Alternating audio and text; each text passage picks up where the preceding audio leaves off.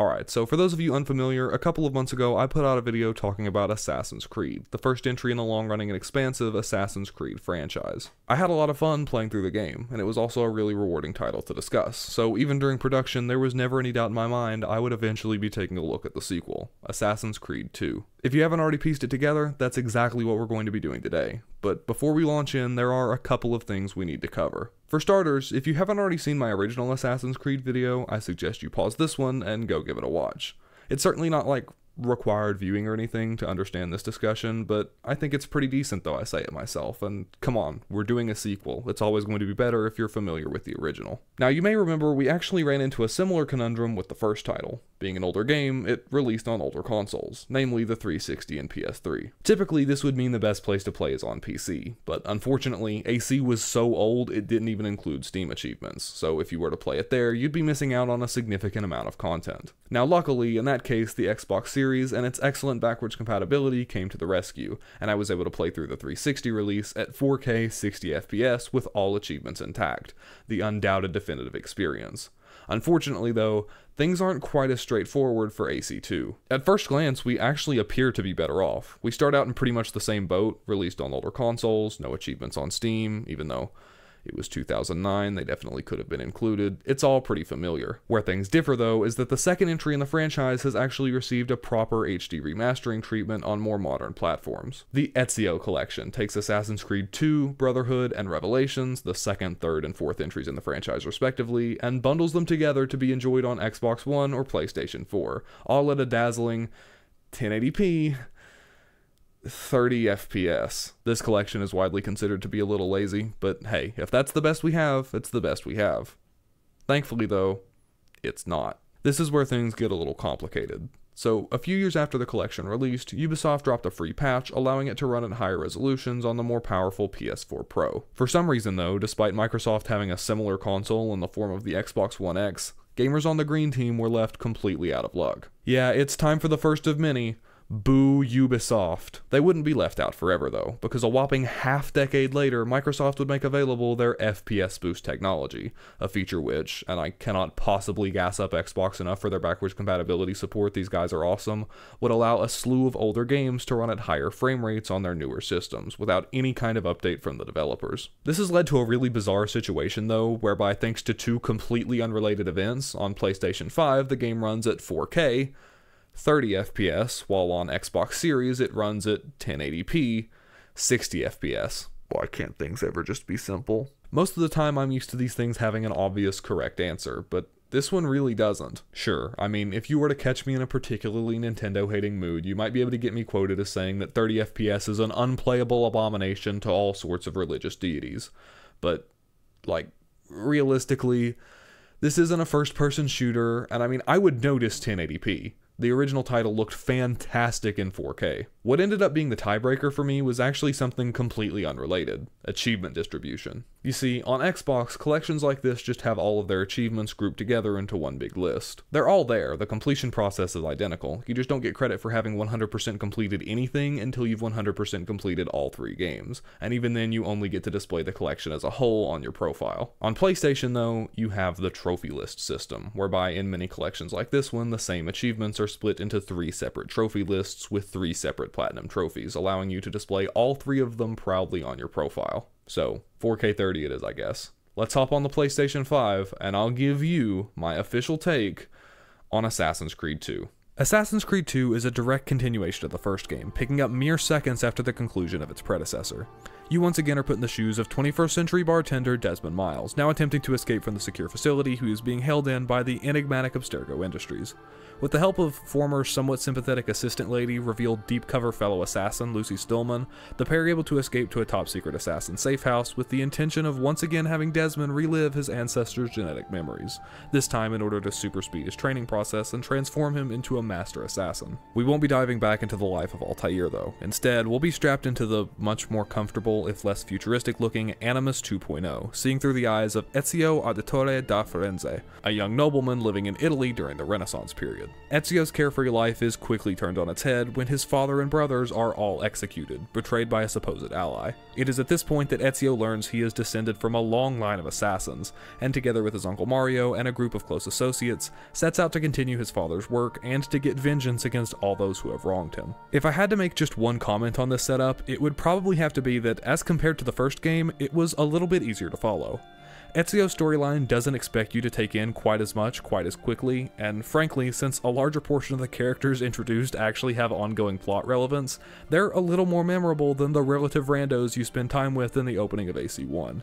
This all comes with a caveat though, because I feel like part of the reason they were able to accomplish this in the first place is that the opening of Assassin's Creed 2 drags on even longer than that of its predecessor. It does the whole thing where like you start playing as a younger version of your character and you have to work your way through to adulthood before you're able to fully utilize all of the mechanics. It's a fairly standard setup, and I mean, credit where it's due, this entry at least doesn't subject you to any contextless white void tutorials. Plus, since the story does a slightly better job of getting you invested this time around, it does make it a little easier to abide by the hand-holding. Sadly though, it's just not enough to compensate for the sheer length of this opening. We're on the second game. If anything, you would anticipate being able to get into the meat of the gameplay faster than before, presumably already being somewhat familiar with the core mechanics. It actually managed to get me again though, wondering like, is the entire game gonna be like this?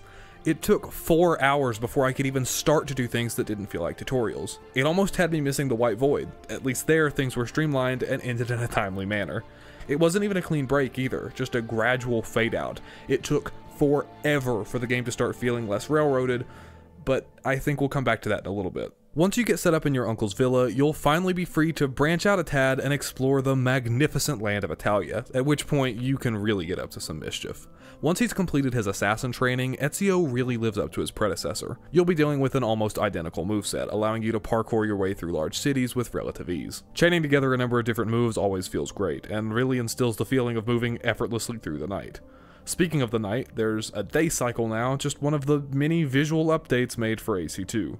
Unfortunately, this is like the only positive one though. In my opinion, this title is a significant step backwards visually. Some of my criticisms are more or less objective. The models don't look as good for some reason. I mean, don't get me wrong, there were some janky characters in the first entry, but like, in a charming way, I never found it distracting. The sequel, by contrast, is awash with PlayStation 2 geometry, and not even late PS2 geometry. Look at Mario over here, he just looks goofy. The fact that the voice acting is actually really good too almost makes it worse. It feels anachronistic. That and the pop-in, you will very frequently see people and building textures just manifest into existence well within the visible play space, which is not a great look. On the subjective side, this title is a lot more colorful. It feels like they wanted to go for a slightly more whimsical art style, and it looks really nice. Certain areas of Italy, like Ezio's hometown of Florence, are absolutely gorgeous, thanks in no small part to its aesthetic similarities with a Renaissance painting. Personally though, I think I prefer the more gritty and realistic style of the first game. This is kind of the opposite of what you would expect, but I actually feel like it's aged more gracefully. Something there should be no debate on, however, is the soundtrack. Across the board improvement in every way. AC1 didn't really have much of a soundtrack, but this title has some bangers, and a real cult following, which isn't super surprising given its inspiration. Something else that should be immediately familiar is the combat. As Ezio, you will once again be able to absolutely shred through horde after horde of enemies with a lot of methodical tapping of the right trigger and the X button. It feels as good as ever. Deflecting enemy attacks and delivering devastating insta-kill counters will never not be satisfying, and Ezio even has a few new tricks up his sleeve to keep things feeling fresh. In addition to the lineup from the last game and AC2, you'll have all kinds of new weapons at your disposal. One of them's a gun. As the story progresses, you'll gain access to things like poison darts, smoke bombs, and even pocket sand that can help smooth over various situations you might encounter. You can even disarm guards and gain access to all sorts of alternate armaments like longer or heavier weapons. Sadly though, this is one of those systems that I just never felt much need to engage with. I know I complained about endless tutorializing just a few paragraphs back, but most of these abilities are things you have to go out of your way to learn how to use, and your standard sword and especially your hidden blade are always going to get the job done just as well if not better, so nothing else ever caught my attention. One thing that did immediately catch my attention though is the new health system. I hate it and it's worse in every possible way. The first game did not have health, it had a synchronization meter. It tracked a few things, but in most situations it was your analog for HP. It decreased when you got hit or something, and then it would fill back up as you played well and brought yourself back in sync with your ancestors' genetic memories. This worked perfectly. It did not need to be modified at all. So for the sequel, they decided to completely rework it, and it's terrible and I hate it. It's still technically called the same thing, but it works just like a health bar now, and it no longer regens. Yeah, if you take damage, you'll need to make your way to a doctor or use some of your limited supply of expendable medkits to get back in top shape. This is stupid for a variety of reasons, but to keep it brief, instant healing while in combat is insanely overpowered, so to balance it out as the game attempts to ramp up difficulty, they just have to design enemies that do a ridiculous amount of damage in a single hit. This just plays into the OP medkit system though, and means that towards the end of the game, you have to run and restock them after like every fight. Outside of combat is barely any better. In what universe would I prefer to have to spend money to heal every time I happen to miss a jump? The health system actually makes the parkour more frustrating, because if you sustain any damage, it now takes effort to undo. That's not even to mention that it's also just inherently lamer. The cool, overtly video gamey elements of the Animus were part of what made the first game so cool, so to see them get pared back even a little bit is really unfortunate. None of that is actually that big a deal though. It all works well enough to support the core gameplay loop, so what does it look like? Well, one of the biggest complaints levied against the first game was that it was extremely repetitive. It centered around 9 assassinations, and they were all basically the same, rinse and repeat until the credits roll. When I played for myself, I was fairly vocal about the fact that this didn't bother me. I liked that I always knew I was going to be doing something I enjoyed, and the loop contained enough variety to hold my attention throughout.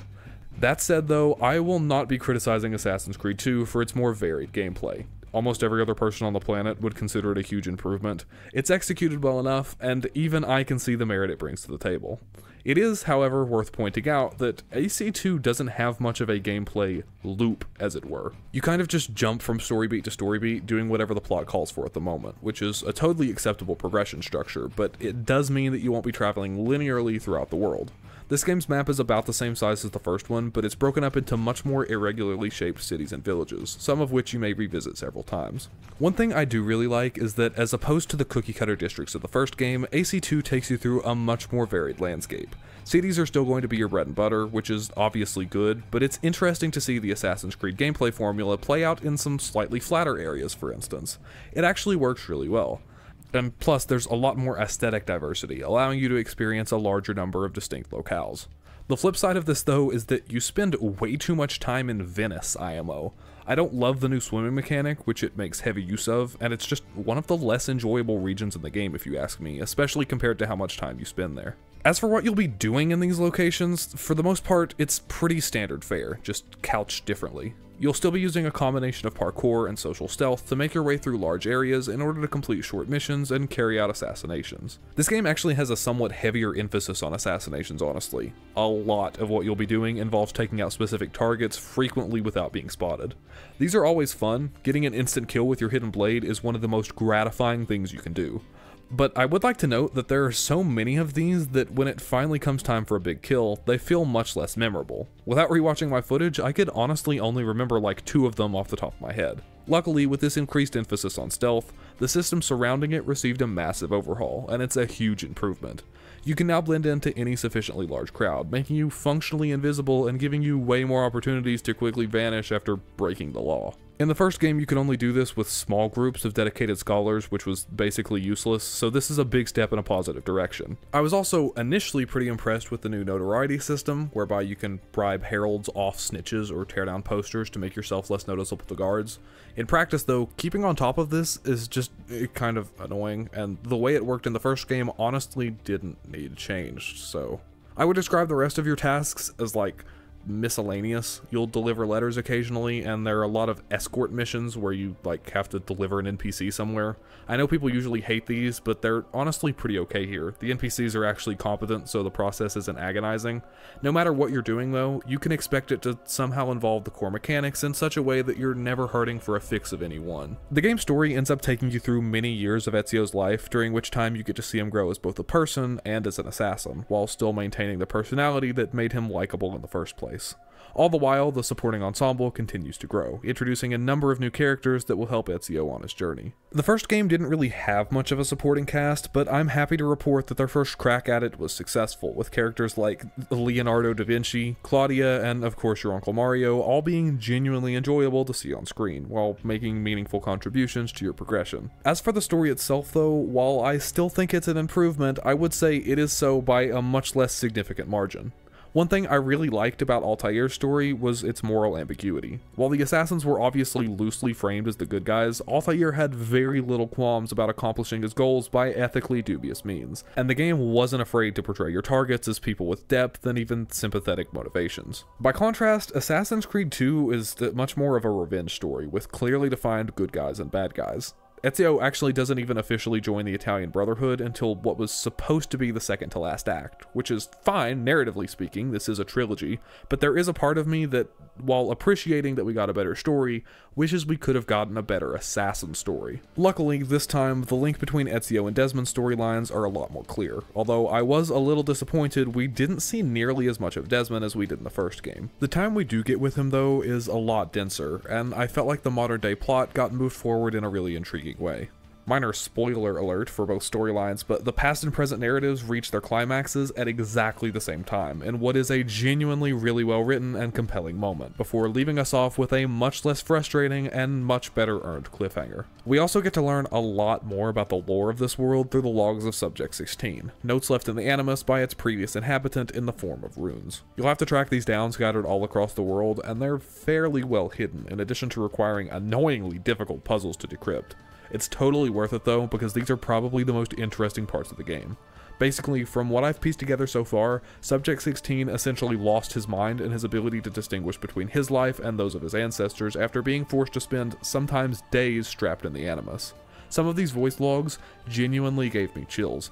Hats off to Cam Clark, the voice acting here is phenomenal, and I really hope we get to learn more about what exactly happened to him in future entries. Tracking down all of these runes is predictably one of the many prerequisites for 100% completion, so with the story finished, I guess we should talk about that now. For starters, in terms of trophies, in addition to those you'll get for completing the story, you can expect your fair share of the basics. Kill X amount of people in Y way, spend A amount of money on B, that sort of thing. The kind of achievements that serve to highlight how few of the game's mechanics you meaningfully interacted with during your playthrough. Other than those though, the majority of your attention will be split between collectible hunting, maxing out your uncle's villa, and completing all of the assassin's tombs. In addition to codex pages, which you have to get all of for the story anyway, and Subject 16 runes, the primary collectible in this game is feathers, which function nearly identically to flags in the first entry. Feathers are far less numerous though. There are only 100 of them total as compared to the 420 flags we had to track down last time. This of course means that while there are fewer of them in all, tracking down any individual one is going to be a bit more difficult. Add on to that the fact that this game unfortunately once again has basically zero collectible tracking, and you're probably going to need the services of a website like mapgenie.io if you want to find them all. The Assassin's Tombs, on the other hand, are basically on the exact opposite end of the spectrum. There are only 6 of them, but they each involve a lengthy mission, usually centered around parkour before you can claim your prize. In addition to several associated trophies, in exchange for completing all of these, you actually unlock a suit of Altair's armor, which is a pretty awesome reward. The tombs themselves, though, kind of suck. Most of them are honestly just drawn out obstacle courses, and half of them are timed. Really, it feels like the majority of them were barely playtested, if at all. I've complained before about the amount of context sensitivity the first game had in its parkour system, and it's basically unchanged in the sequel. Normally, it's pretty easy to just cope with or try to work around, but these tombs push it well past its limit. Ezio kind of just does his own thing. Your controller inputs feel more like suggestions than commands, and when this causes you to have to start a long and difficult section over again, it's always going to be frustrating. You know what else I found frustrating? Maxing out the villa, but not for the reason you may think. This is a pretty interesting little side mission that involves tracking down collectibles and investing money into upgrading the surrounding town in order to increase the value of your base. Lots of things increase this total, from buying weapons to gathering feathers to putting in coin directly. This would probably be a pretty satisfying process, if the cutoff for the trophy wasn't 80%, which is not how 100% works. Sure, this saves you from having to do some things that realistically are not compelling, like buying every suit of armor for no reason, but if that was the intention, they should have just dropped that as a requirement.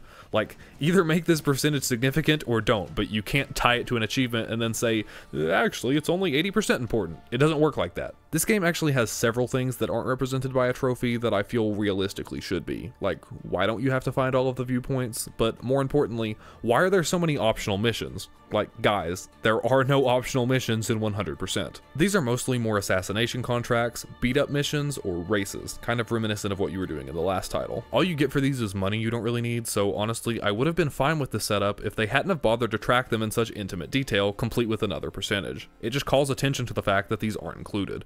Ultimately, the trophy list is fine, it covers all the important bits, but I would be lying if I said I didn't think it felt less comprehensive than that of the first game, especially given how much more different types of content this one added. Honestly, I feel like my biggest problem with the completion process is just that there's never really a good time to do it. The first game may have been massively repetitive, but the loop was big enough that you had plenty of time to 100% an area before you left it. Meanwhile, in this game, while you can technically do collectibles or whatever at any time, it always felt like maybe I'd be better off waiting until I'd wrapped up the story there, and by the time I did that, I had already moved on to the next town. I think this game is supposed to feel a lot more open, and on paper it technically is, but in practice it ended up feeling like an almost entirely railroaded experience followed by a massive cleanup. There's nothing wrong with that inherently, but I definitely found the way AC1 handled things to be a little bit more graceful, even if it was still satisfying to grab the Platinum Trophy. It took me just under 40 hours to 100% complete Assassin's Creed 2, just an hour or so longer than the first game, and ultimately, I really enjoyed the process. I don't want this video to come off as overly negative, because at the end of the day, this is a really solid title, and I would even go so far as to say that most people would probably enjoy it more than the first, completionists included. I've already done a video on the franchise, so I can't just repeat ad nauseum how compelling the swordplay is, or how fun it is bouncing across rooftops, but the blood of Assassin's Creed is still here, and in many ways stronger than ever.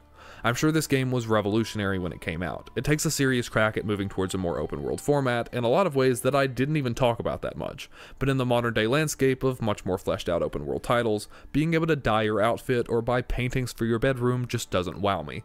And with that in mind, a lot of the features this game adds that are intended to give the player more choices ultimately end up coming across as more bloat that distracts from what could have otherwise been a more streamlined title. At the end of the day though, I had a really good time with this game, and I would definitely recommend it to anybody who loved the original. Additionally, if you didn't love the original, had some problems with it, honestly, I would probably recommend this one to you even more strongly. It makes some updates to the established mechanics that most people seem to think are very worthwhile. As for me, I'm hoping this game represents growing pains for the franchise. It's a step forward in so many ways, but I'd be lying if I said I agreed with every choice they made in the process. Hopefully, the next game in the series, Brotherhood, is able to bridge the gap, but that's going to have to wait for next time. Until then, this is another title I'm proud to have on my list of 100% completed games. Am I going to get crucified for criticizing everybody's favorite Assassin's Creed? Hopefully not, but if this video did make you angry, consider getting subscribed so you can hate watch the next one. I'd feel a lot better about it though if you actually enjoyed the video, so if you did, how about letting me know by dropping a like, getting subscribed, ringing the bell, and if you're feeling particularly ambitious, dropping a comment letting me know what you thought. I'd love to hear from you, so start a discussion. What was your first Assassin's Creed game? Which Assassin's Creed game is your favorite? What did you think about Assassin's Creed 2? Be creative. Finally, once you're done with that, if you just can't get enough of me, you could follow me on all of my social media. I post on TikTok now, so if you want to check that out, the link will be in the description along with any of the music that I used in this video. I think that's going to be it for this one, so hopefully I see you in the next one, and as always, thanks for watching.